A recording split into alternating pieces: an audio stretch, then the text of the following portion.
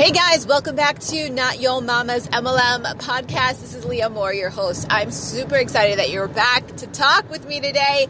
I have just been up a creek, dude. It has been one of those weeks that I can't seem to control my schedule, which is obviously one of the reasons why I chose to be an MLM to begin with. I wanted to be in full control of my schedule.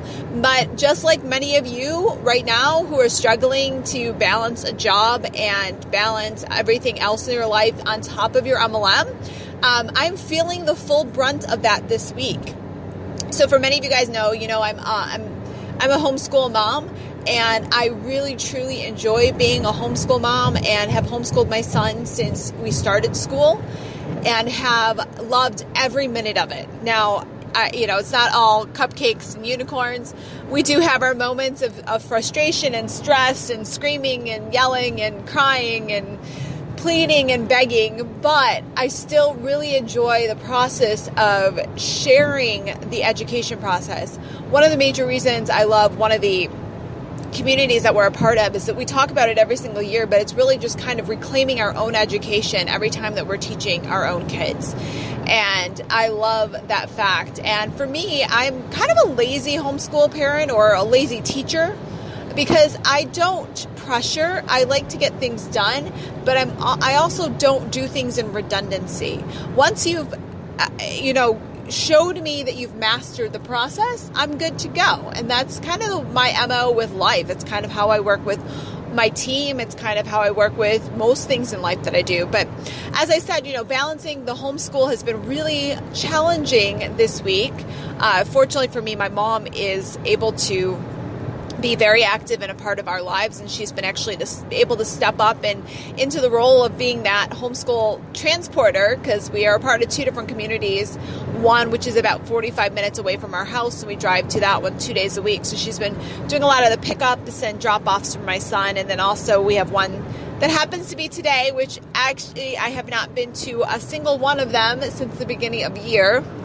At all. And here we are a month into school. We're on, I think, week 5, and I've yet to actually make it to one of the classes because I'm, again, off to work. Like I said, balancing out the IT work that I do as well. So I'm actually in the process of going to a project right now, but I wanted to jump in because I totally get that struggle, because the other thing that I'm working on right now is launching a webinar for our new, for our team, for our new direction, with the addition of product lines to our company. It was kind of a challenge for me to wrap my head around how we were going to actually approach this, because as we know in marketing, we're looking for a bloody red market, but we have to create our own red ocean out of it, right? So we have the blue ocean and the red ocean, and the red ocean is super bloody. There's so much competition in it. Everybody's fighting for a piece of the pie. And since our company isn't coming in as number one, the very first person in the market, we are entering a bloody red market. So my challenge was to figure out, what does it mean, and how do we get from being in a bloody red market? How do we differentiate ourselves as a team? How do we differentiate how we offer this new product to our customers, our current customer base, but also to attract new customers with this concept of being a bloody red market? So we've been tossing around some ideas and really kind of playing around with the concept of overall holistic approach to the industry that we're in, and taking the two pieces of the puzzle that we have and being able to plug them in for people and allowing them to be able to create a full routine, a full system, a full holistic care to, self-care essentially in what they're doing. And so we've been working on a webinar. I've been very heavily working on that. I busted out one in about a week. I think I talked about that one a couple weeks ago when I did finally get on here. I busted that one out in about a week and it was okay, but I knew that there was a lot of tweaking and testing and refinement to it that I wanted to do. There were elements that I knew that I needed to pull in, some testimonies, as well as some facts and figures and numbers, as well as stories. Guys, stories are so important. And part of those stories couldn't come until actually we had some results from our clients that are currently using it, some of our other customers and our other partners who are using the products. We needed to have some of those stories to be able to share with people. So it's been it's now 3-week process, and I'm actually supposed to be doing and delivering that webinar tonight. And of course, things don't always go as planned, so we had to readjust, and we're going to do that tomorrow, which I'm super excited about. And I still need to put some finishing touches and finessing on it. But even still where it's at, I'm not really 100% happy with what I have to deliver. It hasn't sat with me exactly the way I want it to before I actually present it to other people. But if I haven't learned anything else in all of my years of marketing and all of my years of online, all of my years of learning from different people that are in the industry, big marketers, small marketers, big wig entrepreneurs, small entrepreneurs, is that done is better than perfect, right? I have this perfectionism in me, and always have, because as I told you guys, I'm an A student living in a C student world. I have this level of perfectionism. I have this level of desire, of expectation of how things should and should not be done. And that polishedness is something that I've struggled with my entire life to make sure that I can deliver. But the thing is that I can sit on my hands for the rest of my life trying to refine this. But unless I put something and test it in the marketplace, how will I ever know if it's actually reaching the audience that I'm seeking? So I've had to, and I still wrestle with this all the time. I'm wrestling with it right now since I'm still in the process, like I told you, of getting this webinar ready to go, to actually release the baby. Let it go and put it out there in the world. And it may not be perfect, but it's okay. It doesn't have to be perfect. Done is better than perfect, because perfect is really unachievable. It's actually an unattainable goal. There's nothing on the face of the planet that it will ever be perfect. There is not a perfect petal. There is not a perfect face. There is not a perfect hair. There's not a perfect body size. There's nothing on the face of the planet that is perfect. So why do I struggle to attain something that is unattainable? Good question. I'm sure if you're on this podcast, there's probably a few of you who struggle with the exact same question. Why are you struggling to get to that perfection level? There is no such thing. But being done and getting the framework done, getting the structure built, and then putting and plugging in some details is good enough. And sometimes you just have to let it go. Sometimes you have to just say, hey, you know what? I just have to let this go. I have to put it out and see. After I get responses, if I'm not getting the responses that I want, then I know that I need to go back and I need to tweak and I need to test it a little bit more. If I'm getting phenomenal results, awesome. Then I know that I've hit a mark. I've struck a chord. I'm actually doing what I'm looking for, but I'm never going to know that until I put it out there in the world. So I'm super excited about this webinar. I'm calling it a web class right now. I don't know. I'm not really sure which terminology I want to work with. I mean, it's a webinar. It's a presentation.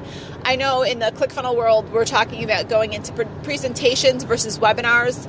So the presentation funnels is what we're creating. But some of the really cool stuff that I've created behind the scenes, which I'm excited about and testing on myself at the same time. And so it's actually kind of nice that I am not actually delivering this evening, is that I've been able to test out and play with some chat bots a little bit more and setting up a pre-webinar, pre-framing for the entire system. So I really should talk about that one on a whole nother podcast, and I'm still tweaking and testing that one too, but I've actually gotten pretty excited about it, just in seeing it pop up in my own feed every single day.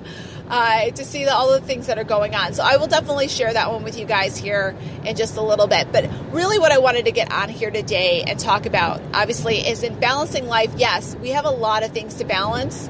And because of that, not everything can be as perfect as we want it to be, because we just don't have all the time in the world. We all have the same 24 hours, and it's basically what we do with them. And when we're ready to be done with something, to let it go, to release it.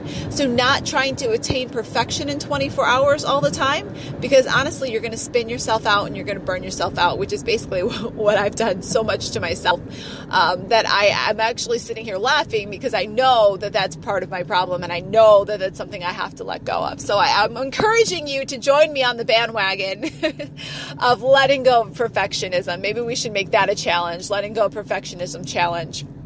But guys, I will bring you guys more information about the chatbot pre-framing that we're creating, and also the post follow-up that we're going to be doing with the chatbots, and how that's all working here in probably the next episode. So I do a lot of batching when I do content, because usually when I'm talking about something, another idea will spark, and I'm like, oh, you know what? I need to talk about that one. So then I'll just set my time, and I'll do that one as a separate podcast right after that. So anyway, guys, I hope that you guys are enjoying these, and that you're getting some value out of the information that we've been delivering here on the podcast. I should say because I am a one-woman team. I don't have, a big, long, hefty support team that gets all these things out there for you.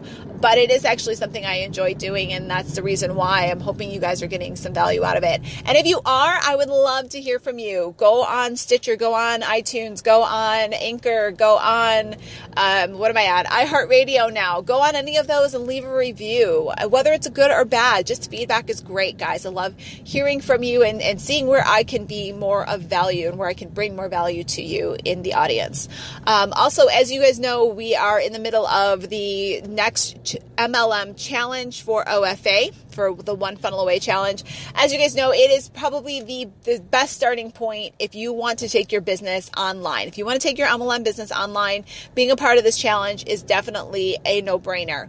Not only are you learning from some of the top marketers, internet marketers, funnel builders, just mastermind offer creation masters in the world, but we also then have a support group designed specifically for those in the MLM space to actually wrap your brain around exactly what these men are saying. Because sometimes when you're learning from people who are talking to a mass audience, it doesn't directly respond or correspond to one-on-one with MLM and what we are and what we can't do, because a lot of things we aren't able to do when you don't control the card.